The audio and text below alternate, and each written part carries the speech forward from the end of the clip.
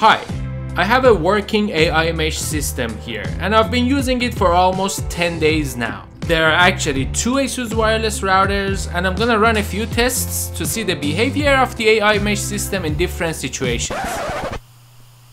But before we start, I just need to point out that the purpose of this video is to observe the behavior of the AiMesh system in different situations, but based on my testing environment here. And it doesn't necessarily mean that everyone should get the exact same results. This actually makes much more sense when wireless networks are involved because there are many factors that can easily affect the performance and the quality of the network. What I'm gonna do is to explain as much as I can about the testing environment here. For example, the cable I used, the distance between the wireless routers, and so on and so forth, just to give you a better idea of what was going on in each and every test. Alright, so I'm gonna start off with this scenario and gradually make some changes. Right now the wireless routers are pretty close to each other. The distance is about 5 feet. They are also connected to each other with a Cat6 Ethernet cable. So right now the wired connection shows the speed of 1 gigabit per second. And in the wireless logs I can also see the speed for the 2.4 GHz radio and also 5 GHz radio connection between the wireless routers.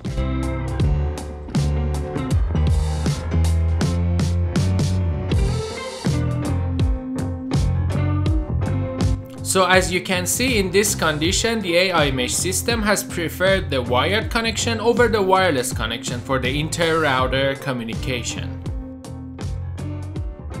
This makes sense because the wired connection is 1 gigabit per second full duplex, whereas the wireless connection is half duplex. So now I'm gonna connect one laptop with an Ethernet cable to the primary wireless router and one laptop with an Ethernet cable to the secondary router. Then I'm gonna run an iPerf speed test.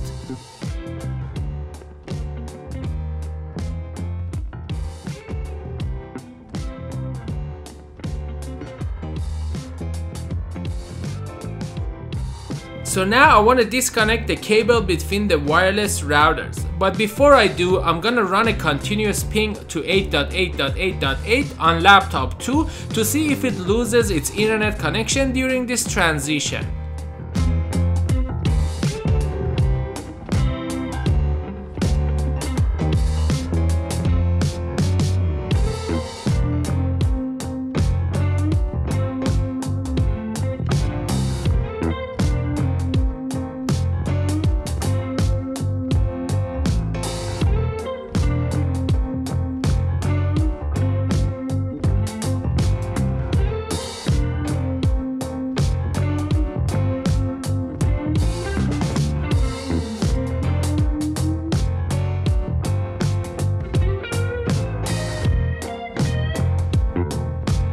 So now I'm gonna connect the wireless routers with an Ethernet cable again, but this time with a Cat5 cable.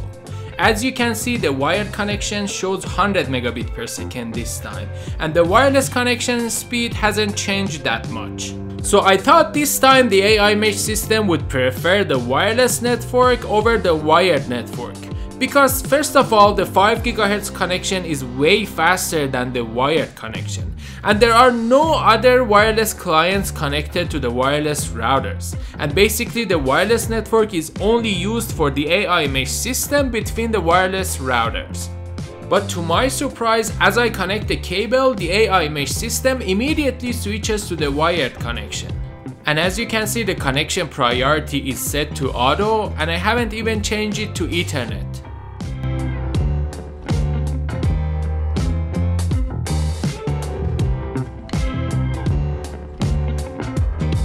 Okay, so now let's increase the distance between the wireless routers from 5 feet to 50 feet.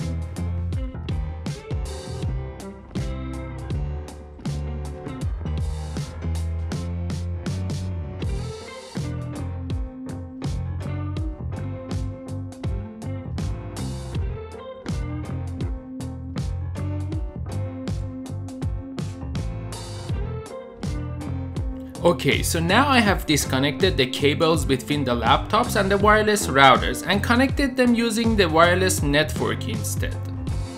Laptop 1 is closer to the primary router and laptop 2 is closer to the secondary router. So I can assume that laptop 1 must be connected to the primary router, whereas laptop 2 must be connected to the secondary router. So if I want to determine which wireless router I'm connected to in a Windows machine, I can use this command and look for the BSSID of the wireless router that I'm connected to.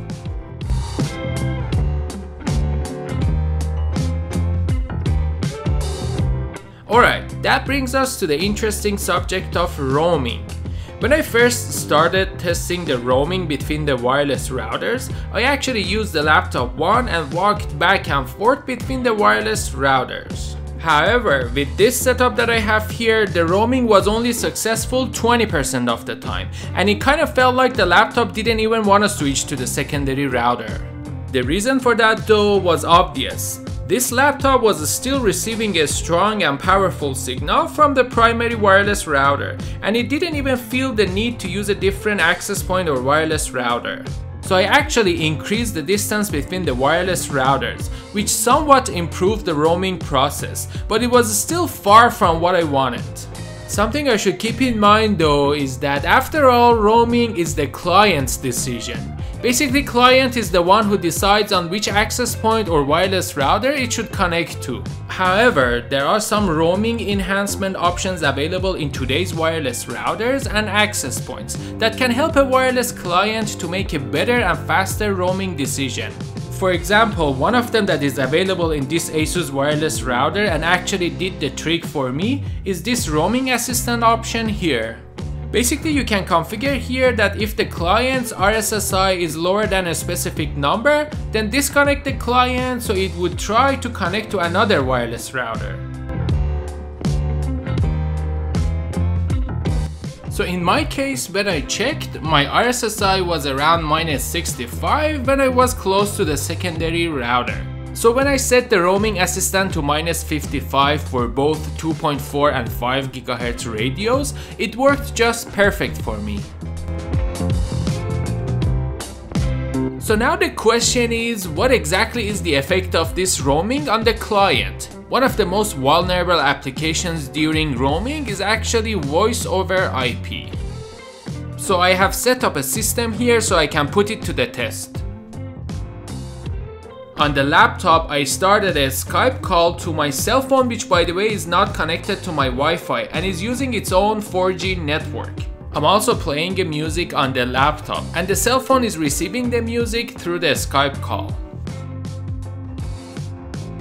So now I want to see what happens to the music as I walk back and forth between the wireless routers. I also have a continuous ping to 8.8.8.8 running on the laptop to see if we lose any pings during the roaming.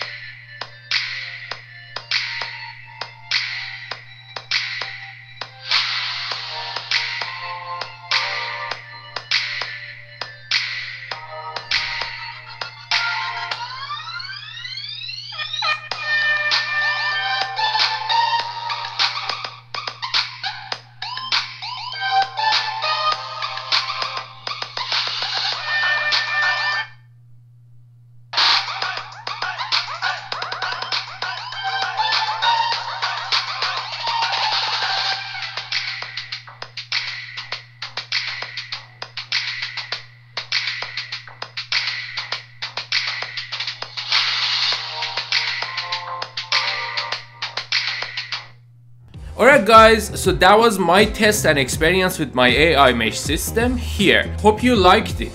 I should say overall, after using it for about 10 days, I did not notice any major issue. There were 2 occasions though that the secondary router just lost its connection to the primary router. So I had to reboot the secondary router to fix the problem. It's a fairly new system, so I'm gonna wait for a couple of firmware updates and maybe do a version 2 of this video, so I can do more tests and give you an update on any possible improvements or changes. In the meantime though, let me know what you think. Have you used AiMesh system? How was your experience? Or maybe there is something you want me to add to the second video. Let me know what you think in the comments. Thank you for watching, and I see you next time.